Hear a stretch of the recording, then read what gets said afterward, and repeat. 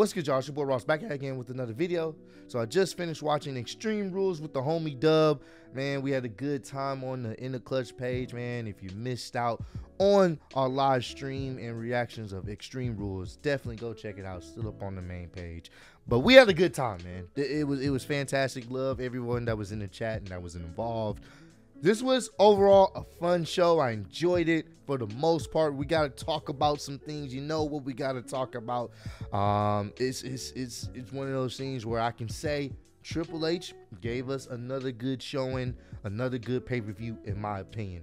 But let's get right into it. No more, of the intro. Let's talk about what went down. So we got to start with the Brawling Brutes versus Imperium in the old-fashioned Donnybrook match.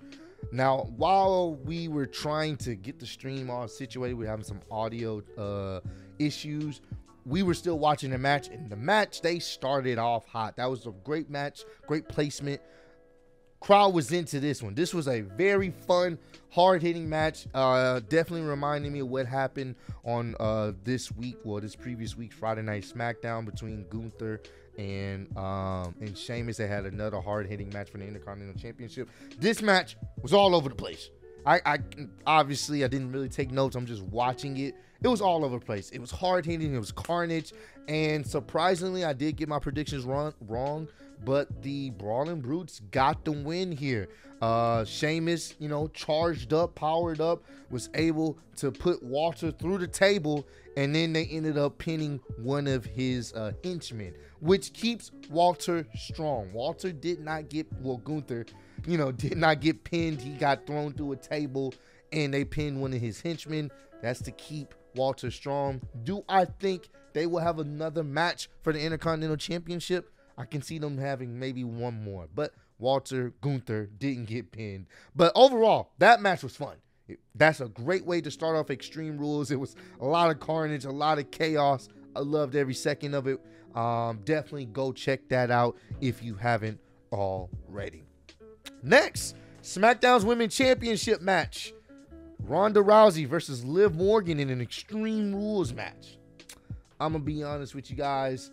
This match was not that enjoyable. The crowd kind of definitely died down from this match, from the first one.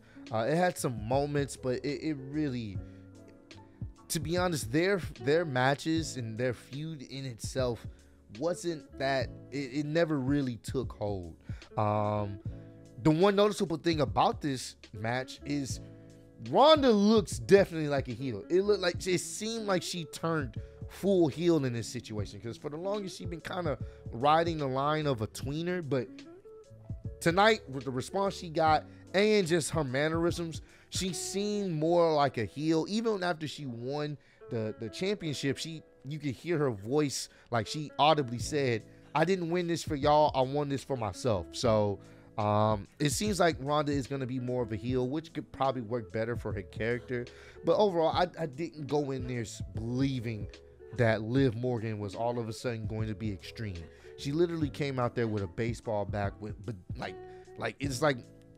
came out there with like a kitty baseball bat with designs on it, and it looked all like, it didn't look like, oh, I'm about to beat somebody with this bat. It looks like more of like a Harley Quinn bat, like, something you would have for a Harley Quinn costume for Halloween, and this would be one of her bats, like, not to be taken seriously. It'd be different if she came out there with a bat with barbed wire, but the point I'm trying to prove is when she came out there, I couldn't believe it. Within the match, I really couldn't believe it.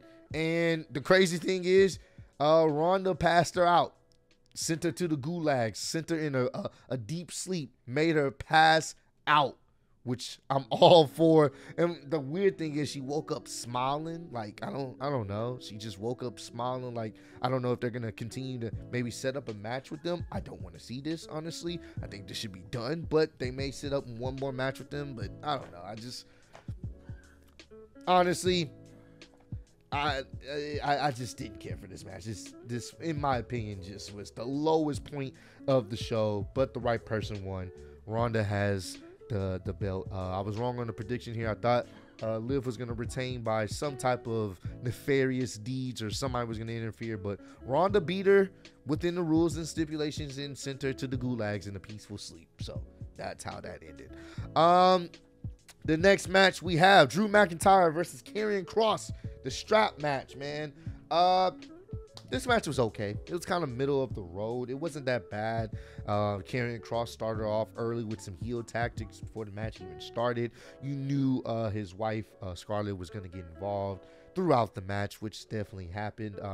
Definitely those strap lashing, that was pretty intense. You can hear the strap just hitting the skin, the bare flesh. That was pretty intense. It was a pretty good visual, and the way it sounded, the welts I know they have, definitely painful. The ending of the match comes ahead when Scarlett gets involved. I guess she used some type of mace and sprayed Drew in the face, and then Karrion Kross takes care of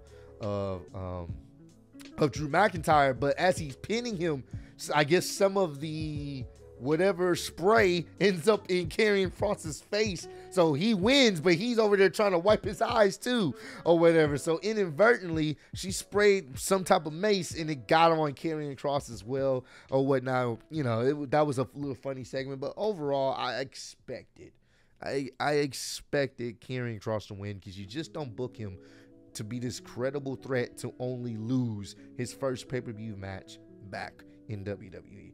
Do I think this is over for them? No. I think Drew wants to get his run back, but I don't think he will succeed. They will probably have a match at Crown Jewel potentially. So, but overall, middle of the road. I expected a little bit better. I was hoping it was going to be a little bit better, but this was okay. It was serviceable at best. Not a bad match, but not something that you just be like, oh, I got to go watch it again. You know what I'm saying? So, serviceable, middle of the road for me. The next one is the Raw Women's Championship, Bianca Belair versus Bayley. Bianca's pretty much going out there by herself. Her allies have been taken out by Damage Control and Bayley. I expected Bianca to overcome the odds because of how they just set things up these past couple of weeks. Was it a good match? It was entertaining. It had some pretty good spots. They did pretty good. They really showcased Bianca Belair's strength. The fact that even though it was kind of a botch segment, Bianca was trying to carry both Io and Dakota on her shoulders, but they weren't in position, so they were in that spot a little bit too long. It was definitely botched, but the fact that she was able to get them up was fantastic. Now, the finish was kind of weird because you have Bianca about to go for her traditional finish, but she has the ladder on top of Bayley over her shoulder, and you can see Bayley holding the ladder. And now it would have made sense if she's holding the ladder, but it would have probably been much harder for her to throw her, so they probably should have did a different spot.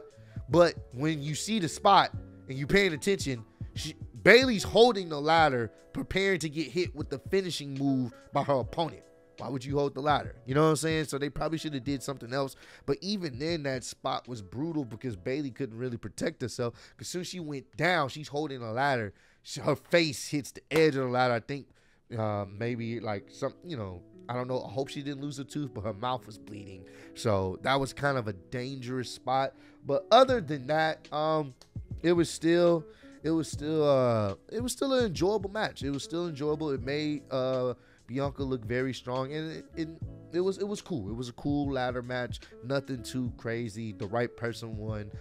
So at this point in the show, outside of the very first match, everything else was kind of middle of the road.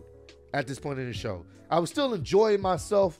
I was hoping for a little bit more in some of these matches, but nevertheless, it was serviceable outside of the first match in the Ronda and Liv Morgan. But this match next. This is when it just skyrocketed. This is where I felt like we were in some Extreme Rules territory. Edge versus Finn Balor, I Quit match. What do I have to say? Easily the best match of the night. There's no competition. This was the best match of the night. I was looking forward to this match, and I said this in my preview predictions. The only way Edge loses is if Beth Phoenix gets involved or someone gets involved and he has to say I quit to save them. When I say Triple H, you've done a fantastic job of making me give any type of fucks about this whole Judgment Day group, what's going on with Ray and Dominic. You've actually made me care. Outside of the bloodline stuff, this is probably the best stuff on the show, in WWE television. He has made the Judgment Day, in my opinion, after what they did tonight, they are the biggest heels in the company. They're the biggest heels. They went from a joke of a squad to the biggest heels in the company. Dominic has never gotten a reaction like he's been getting as of late. People despise him and hate him, and I love it. This was great. It's an I Quit match. You don't get too many of them. They're pretty much brawling all over the place, trying to make each other say I quit. But what really started ramping things up, you knew Judgment Day was going to get involved. They come out there with their shenanigans. You knew it was going to happen. Then you hear Ray come out there. You see Ray out there. And before Ray can even do anything, bro, before he can even do anything, you know, he gets taken down. He gets taken out. You knew Rhea Ripley was going to come out of nowhere. She comes out of there. She has the handcuffs or whatnot. She ties up Edge. Edge is in a vulnerable situation. He's about to get mauled and jump. He does get mauled and jump. And that's, bro, they just set this up great. Set this up fantastically. Beth Phoenix comes into the mix. She starts beating the crap out of them with kendo sticks. Love this, by the way. I'm talking about Dominic was catching the beats too. Oh, this was so great. Rhea caught a beautiful spear by Beth Phoenix. Chef's kiss. So fucking great. I'm losing it. If you haven't seen it on the stream, I'm marking out. I'm having a great time. I'm having fun right now at this point. Edge gets free. Another great moment. That boy Dominic out there trying to Uncle Edge me. You know, Uncle Edge is me. He's trying to plead his case. And shades of what happened at Clash at the Castle. Edge kicks him straight in the balls. Crowd loves it. But once again, Rhea goddamn Ripley comes out of nowhere with brass knucks. Knocks out Edge. Edge's wife, Beth Phoenix. Now Edge is in a situation where, and I forgot to mention, my boy Finn Balor was getting sent to the gulags over and over and over. Edge was hitting spear after spear after spear on him. And then in retaliation, when the tides turned, Edge was hit with 3 coup de grace back to back to back. Stretched out. There was nothing he can do. He's still not quitting because it's Edge. You know he's not going to willingly quit. So they get the steel chairs. Beth Phoenix knocked out. They get the steel chairs. Edge signature move for sending people to the gulags. They're about to hit the concerto on Edge's wife, Beth Phoenix, man. Edge is pleading. Now he's like, oh shit, what I'm gonna do? He finally says, I quit, obviously, because Rhea's about to send her to the upper room. And probably one of the most savage things we've seen on WWE television in quite some time. After he says, I quit, Rhea says, fuck it, I'm sending her to the upper room anyway, and proceeds to hit her with a vicious concerto. And when I say I was shocked, I was floored, Dub was shocked, Dub was floored. The crowd gave them the best nuclear heat I have seen in so long. You don't get boos like this. They were booing them for about good 5 to 10 minutes straight. Boos. Great. Oh my God, this was so good. Just a true team of hatred. This was great. This was fantastic. Fantastic. Oh, this whole segment was great. Michael Cole's commentary. He was losing. He started cursing. Like, he was disgusted. They're like, yo, get somebody out here. This was fantastic. I thought I wanted this feud to end. I don't now. I want Edge to get his run back. This story is going to continue, and I'm all for it. I'm all for it. I am all for it. I want to see Edge go to that place of no return now. I want to see Edge start taking people out one by one. This was great. Fantastic. If you have not watched this whole match, this whole segment, this is worth your time. This gave me Extreme Rules vibe. Fantastic. Loved it. Best part of the show. All right. So we get to the main event. Seth Rollins versus Matt Riddle in the fight pit match with Daniel Cormier as guest referee. This match was okay. It was hard to compete with what we just saw, the emotions we just felt. It was hard to compete. There was really nothing they could do here. There were some good spots, some good moments, but honestly, in my opinion, I think a lot of us can agree. I think the feud definitely needs to end here. They can leave it alone at this point.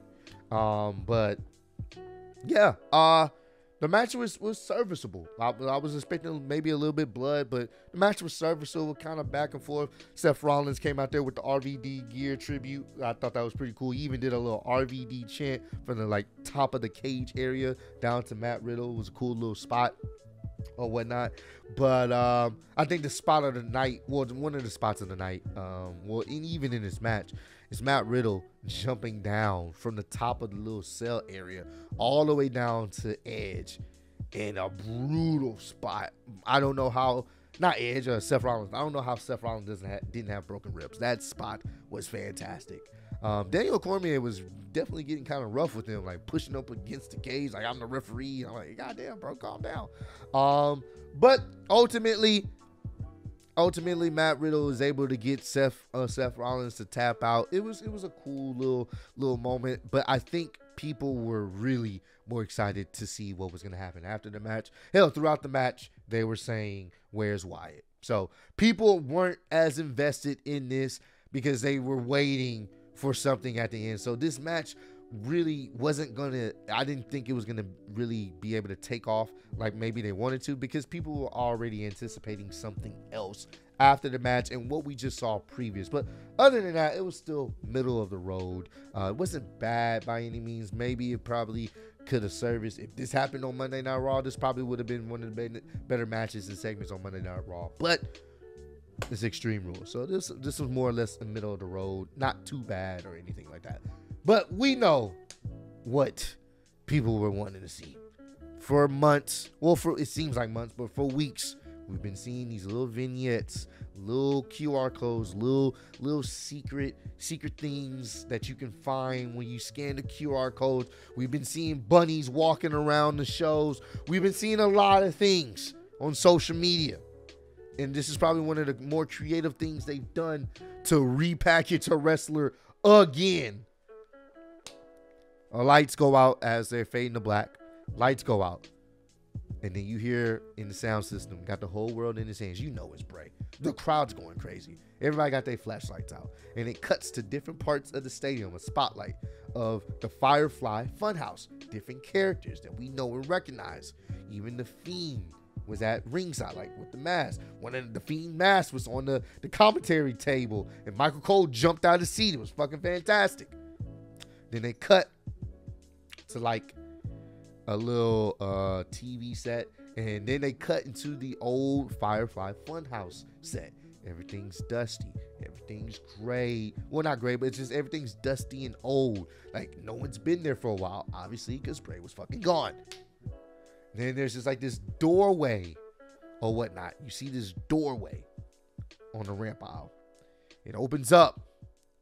And you see the lantern. And then you see Bray comes out there. He's behind this white mask. And he takes the mask off.